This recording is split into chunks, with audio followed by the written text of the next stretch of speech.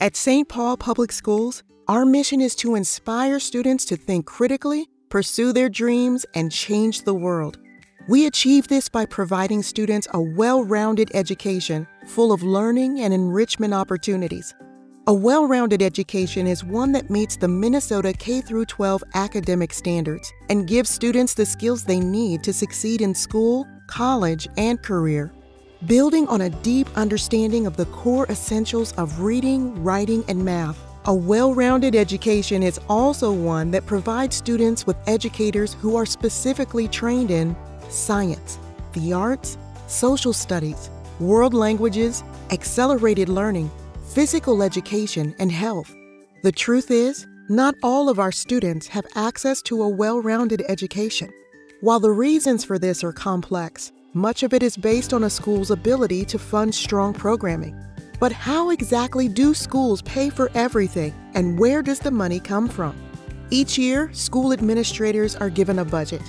For the most part, school budgets are based on the number of students enrolled at a school. The more students at a school, the more resources are available to fund a well-rounded education.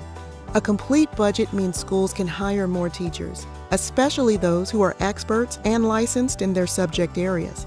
SPPS is fortunate to have the best, most dedicated teachers around, and we know our teachers do everything they can to provide our students a broad educational experience. But if a school budget is too small, there are fewer teachers and staff to deliver a well-rounded education, meaning teachers have to provide instruction in many different subjects. This can spread our teachers too wide and too thin.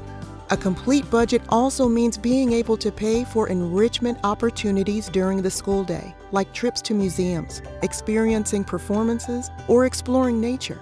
A complete budget also pays for full-time staff that provide students easy access to a school counselor, social worker, psychologist, and nurse. And it pays for staff to help busy families keep connected to teachers so that, together, everyone can better support a student's academic growth. When a school has too few students, hard decisions are made about which programs, enrichment opportunities, and supports they can afford.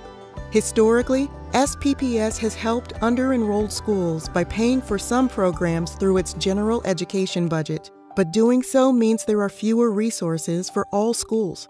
Over time, this weakens strong programs across the district and results in more and more students missing out on a well-rounded education.